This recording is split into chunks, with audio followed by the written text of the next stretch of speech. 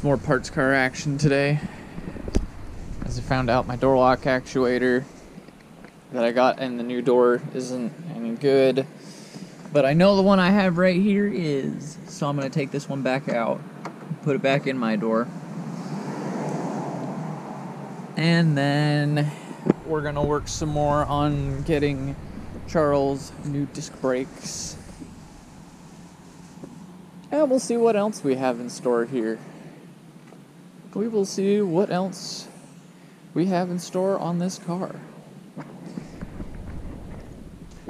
Always interesting to see. Just what's around. After some wrestling, we've got hub number 1 undone. We've got a couple of the brake line pieces undone for it, waiting for the other side soak and PB blaster so we can get it off, hopefully. You end up washing that door? Look better? No, I haven't tried it yet. Another day down. Got the car up on jacks for the time being until we can get those rear hubs swapped out for Charles, and then we'll be made in the shade. Hi, Mom. Charles says hi to his mom again. Pulled my door lock actuator out. That ready to go. And now this is... doesn't stay latched, but if anyone wants to steal anything in here, they can steal it. It's not a whole lot worth taking anymore anyway. So, yeah. Anyway, we're gonna get back to getting back home.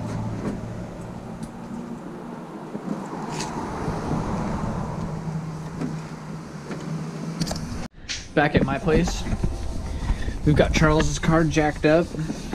We've got one caliper pulled so that he can paint it. And I'm gonna work on getting the other caliper pulled off here. The hose stuck up there. We're gonna have to swap the hoses out too, because he's got some stainless steel ones. Because if we're gonna upgrade them, we may as well go all the way.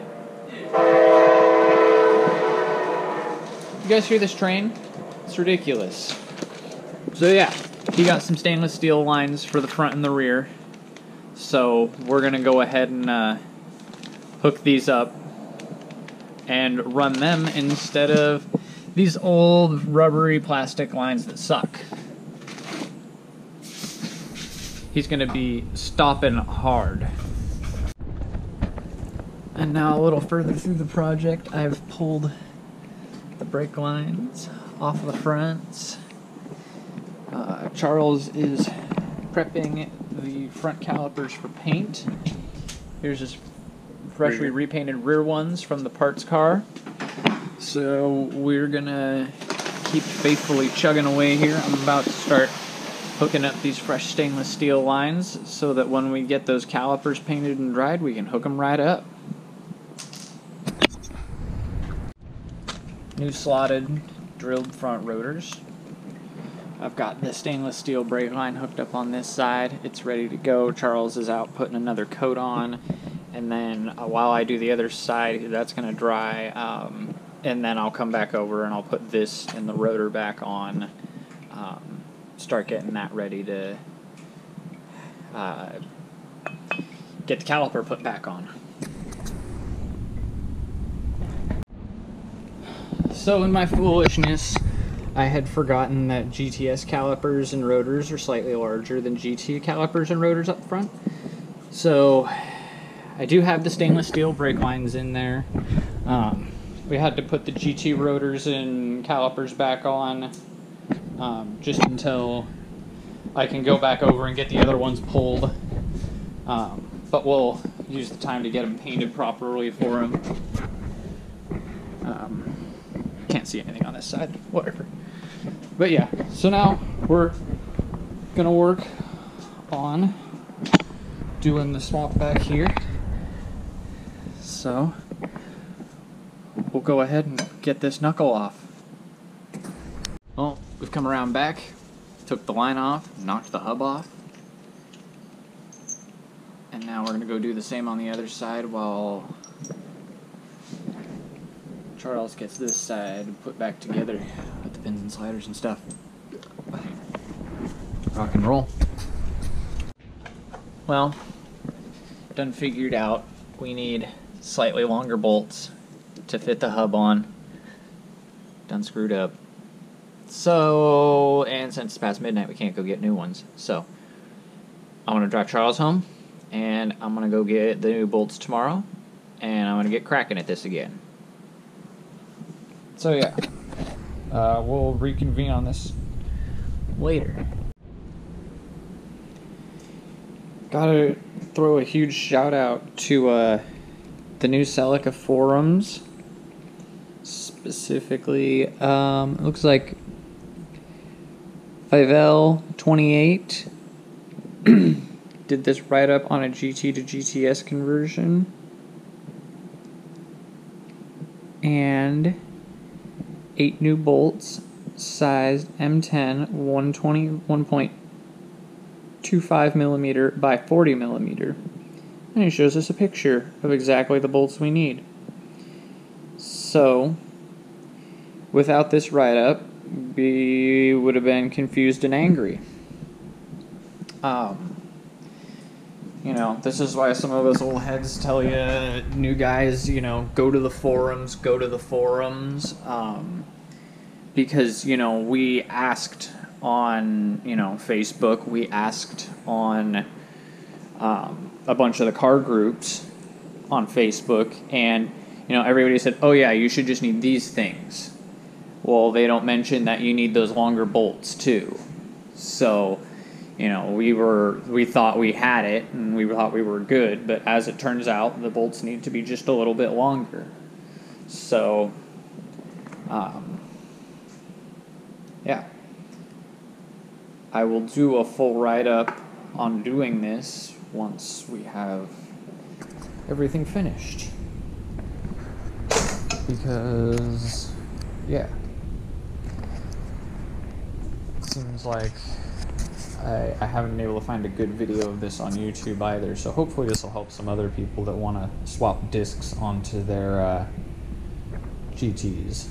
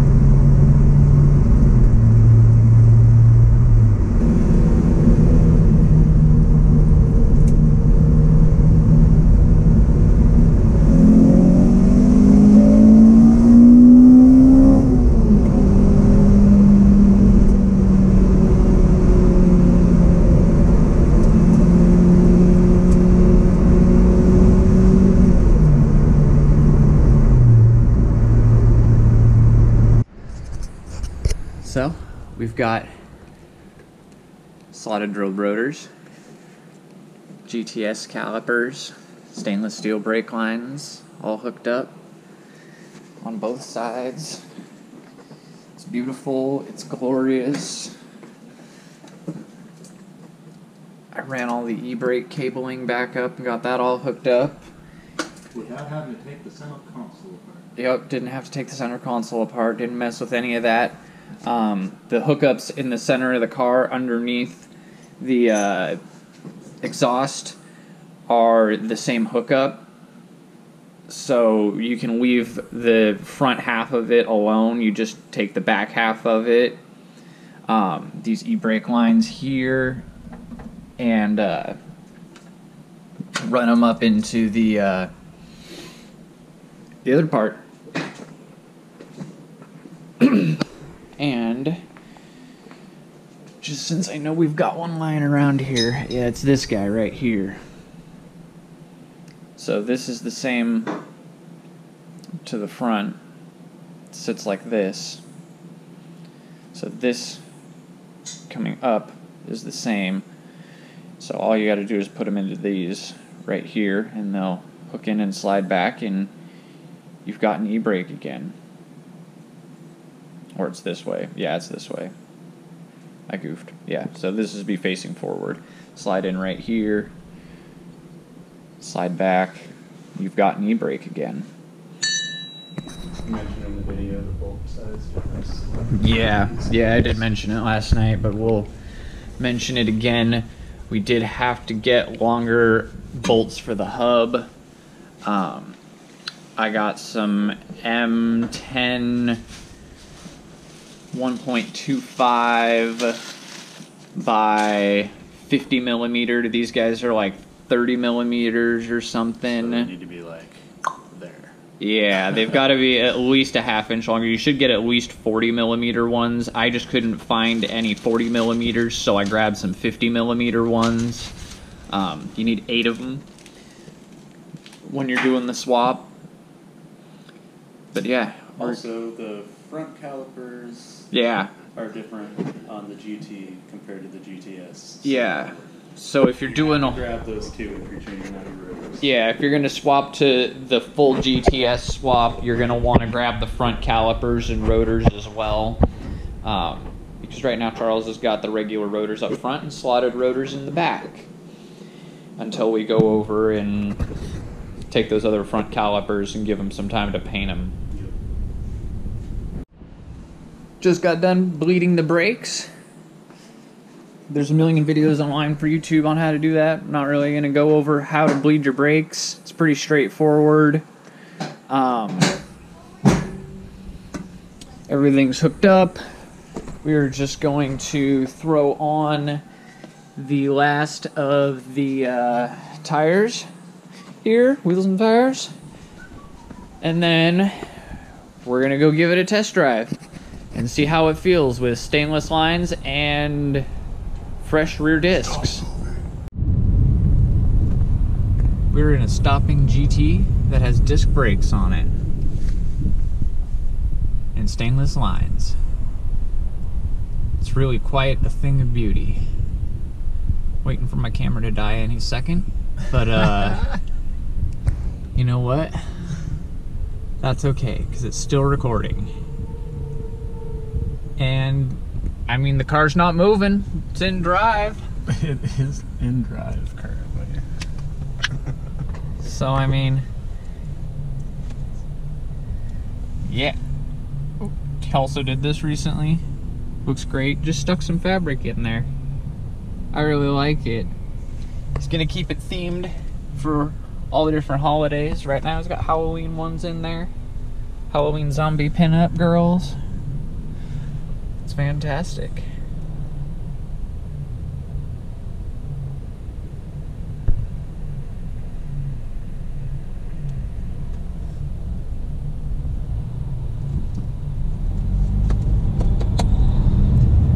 Off the brakes and away we go. Had to move a couple of the backing plates back off of rotors a little bit. Yeah, sounds good, man. But yeah, I don't hear anything else. Oh, Other Schwabs. Another stop. Yeah, there's Schwab's. Good rule of thumb. They do free brake tests. Yeah. So if you're gonna do your own brakes, why not stop there when you're done and make sure you did it right? Right. They'll check your brakes for free, so you know it's probably worth stopping in and making sure you've done an okay job. We'll be seeing you soon, Schwab's. We're not sponsored by Schwab's or anything. We just like Schwab's.